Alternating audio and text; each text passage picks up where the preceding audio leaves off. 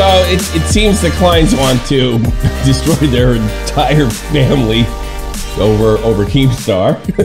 And you know what that means? Money for people like me. That's really all you end up doing is lining the pockets of the drama YouTubers out there. But hey, I guess this is really important. This is worth destroying your family over. So there's a lot more to this story that I'm covering. I'll be definitely going over it in my podcast in a lot more detail. But I found this interesting because it looks like it appears that Hila Klein is thrown in with her brother's accuser. Whoa!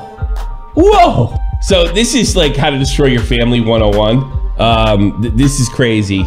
And we're only going to be over some of these texts. Trisha put this out. She says, I don't care if this exposes myself. I'm just sick of it all. Trisha's. You really can't take Trisha. Her credibility is zilch, but Ethan is not much better. And I guess they're talking about Moses has an accuser, and the Kleins appear to be throwing in with the accuser. And keep in mind, this is Hila Klein's blood brother, Moses, Trisha's soon-to-be husband, and they're clearly doing absolutely anything they can to break this marriage up. But here we go. He goes, how do you know? And Trisha says, he has so many, and I'm assuming ex-girlfriends. And then Ethan writes, I saw the text. Now, what I think it's talking about here is the accuser gave Ethan texts that show that he's guilty of this particular allegation, which is referred to as stealthing. You can go look that up, kids. And she replies with, wow, you guys know him. Seems like a pretty reasonable, you guys know him. He's one of your blood brother, unless that's not true. And Ethan writes back, I thought I did. I don't know him. I believe the victim.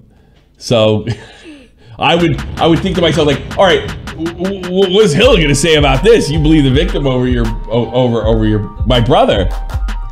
Trisha writes, you're falsely accusing someone you don't know this person. Reasonable point. Oh my God. And Hila writes, you are sending her hate nonstop.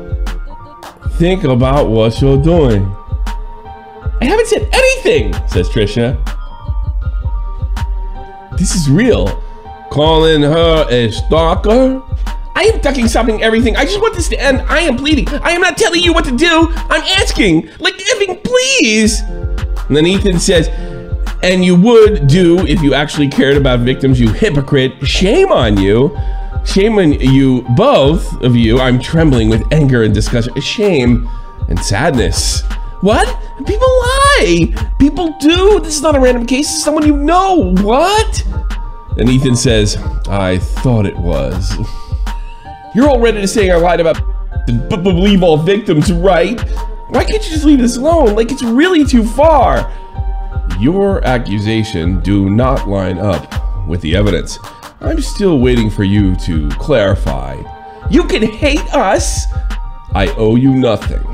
Fine. Oh my God. Okay. See, this is the part where there's a lot more nuance. There's a lot of he said, she said. We're not going all the details. We'll do that tonight on the podcast. But what I want to point out is, I want you to think if your brother came to you and said, this person accused me of something that I didn't do. Now, you don't know whether he's lying or not. You don't know if she's lying or not. But you just take up with the victim or the alleged victim. That's what she should be. Now, Ethan says he's seen hard evidence of this. I don't know why it's out. I've actually checked the alleged victim's accusation. Apparently, there was some kind of relationship between Moses and the alleged victim, but I didn't see any leaks that pertaining to the stealthing incident. And I do find it funny. It's a really good point. Trisha said that she got when she was a child.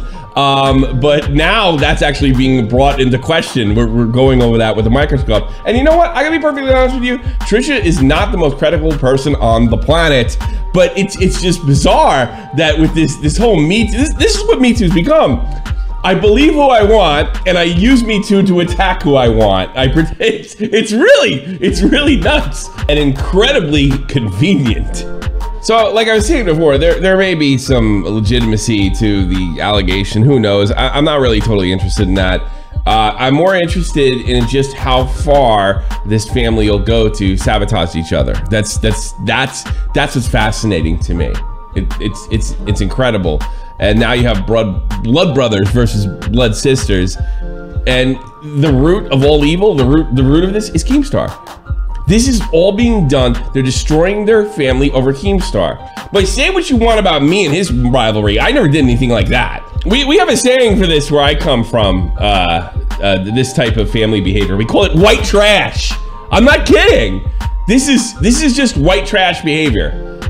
Yeah, sure. I mean, look, because it's like this to me. If your brother, you got to give him the benefit, unless you absolutely 100% know that there's been some kind of crime taking place, you usually give your brother the benefit of the doubt, even if you think he's guilty. But it's just the whole thing with this, like Trish's allegations, they're crap, and maybe they are, and then but the woman that could ruin Moses and Trish's marriage and life, totally believable.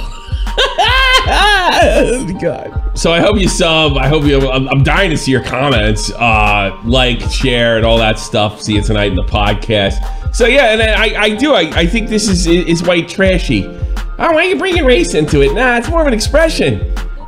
You know, your family's business is out there, and you got crazy stuff going on, and it's hard to keep track of. White trash behavior. That's exactly what it is. That's what it is. Hit the music. See you later.